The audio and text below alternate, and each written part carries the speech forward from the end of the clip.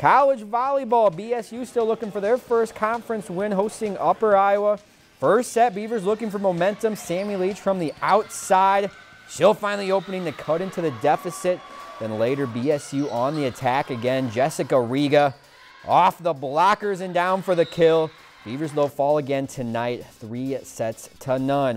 If you've enjoyed this segment of Lakeland News, please consider making a tax-deductible contribution to Lakeland Public Television.